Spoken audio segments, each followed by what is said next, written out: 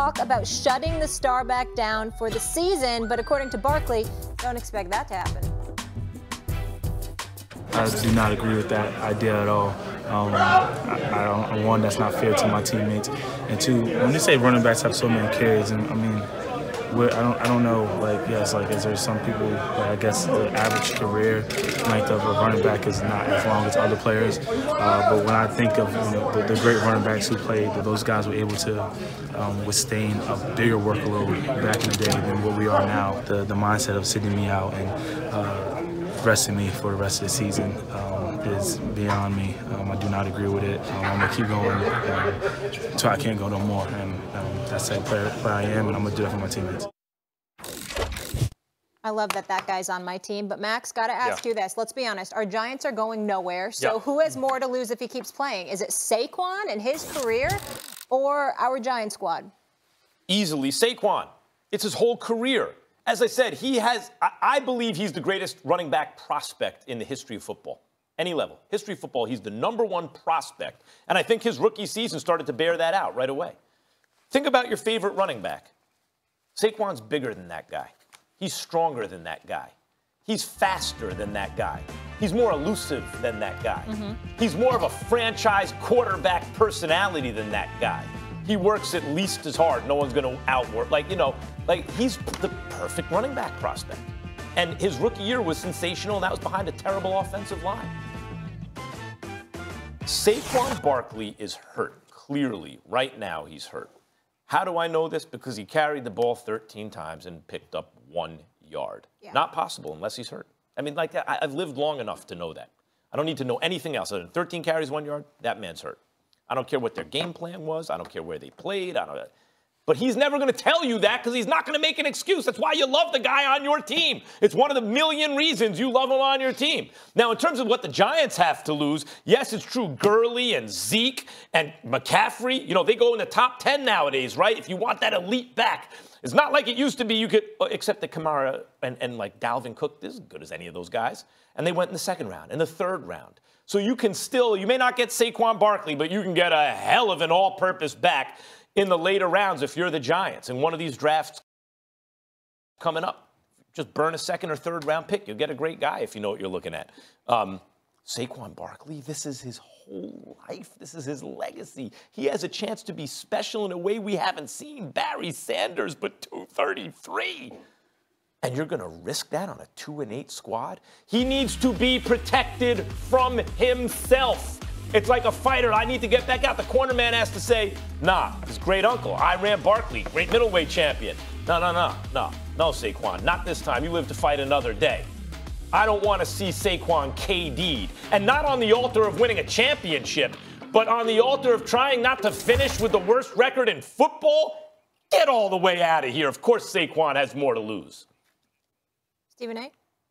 It's for the exact reasons that you mentioned that I would say the Giants have more to lose because it's their future. And the fact of the matter is they're wasting it away by utilizing this guy in this particular way. The reality of the situation is that Pat Sherman needs to go. There needs to be a better coaching staff. There needs to be a better system. There needs to be something more conducive to elevating I tell you what, the Amen squad over here.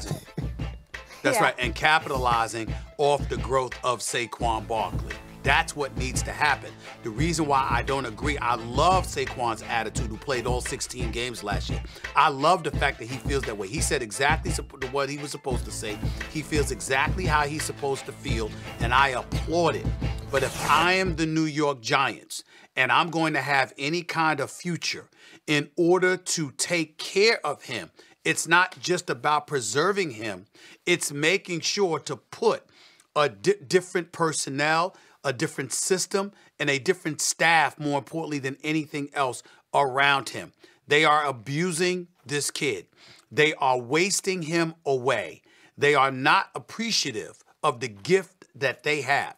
And it's evidenced by Odell Beckham Jr., believe it or not, because if you had the right coach and you had the right system, you'd have 2 cornerstones for your franchise, and you would have been fine with that, okay? But the problem is the New York Giants don't have that because because of their culture and their willingness or their insatiable appetite to preserve what once was and no longer is, they're just not paying attention.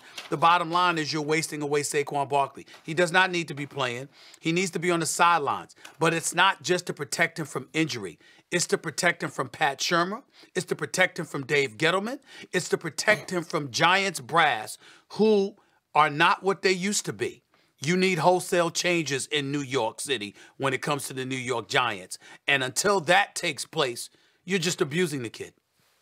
Well, it's Saquon Barkley for me, and it's not even close. And when you look at this situation, you just take the NFL for what it is. It's about replacing you. It's about tolerating you until they can replace you. And then when they replace you, they put somebody else in that jersey. And then people come to the games and they sit in the stands to cheer for that dude that's wearing 26 now because it didn't matter that you wore it before.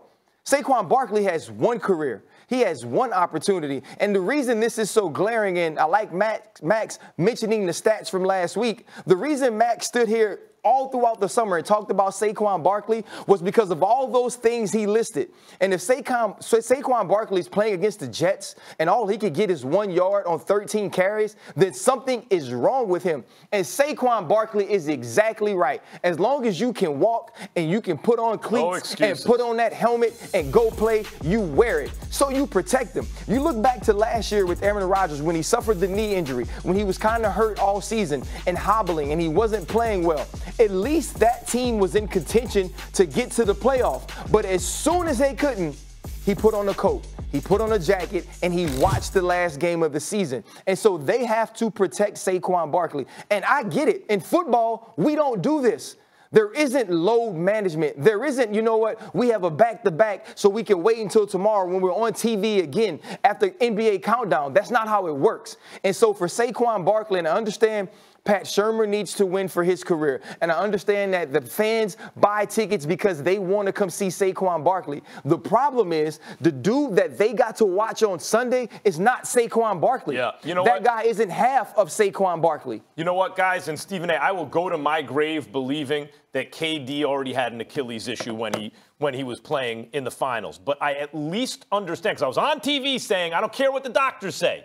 If I know that that looks like Achilles and everybody knows, then I'm saying don't play. It's not worth it. But KD could at least come out and say, you know what?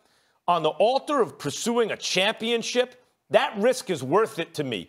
Okay, even if you don't believe the diagnosis, I understand that at least. On the altar of what? You're 2-8, finishing with 4 wins instead of 3 wins. You're going to risk, because I don't care what they say. He's not physically right. I will go to my grave believing that Saquon is hurt right now. It's a lose-lose for the team and the players. Well, it is, but let's look at the teams. Let's look at, there's no Ben Roethlisberger in Pittsburgh. Are we talking about that team? There's no Antonio Brown there. Are we talking about that team? Yeah. There's no Cam Newton in Carolina anymore, and we're talking about that team. And so teams move on from players. Players don't get to move on and have another football career once theirs is over. All right. I don't want to see Saquon KD'd. I like that. And there's no load management in football, dropping gems.